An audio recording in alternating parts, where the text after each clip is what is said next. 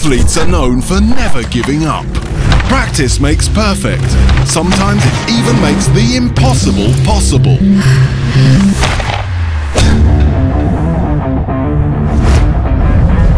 This is the infamous knuckleball.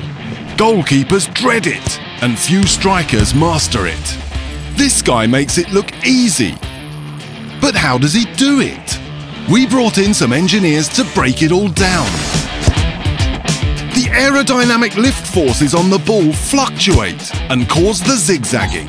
And without spin, minimal friction means the knuckleball keeps its speed.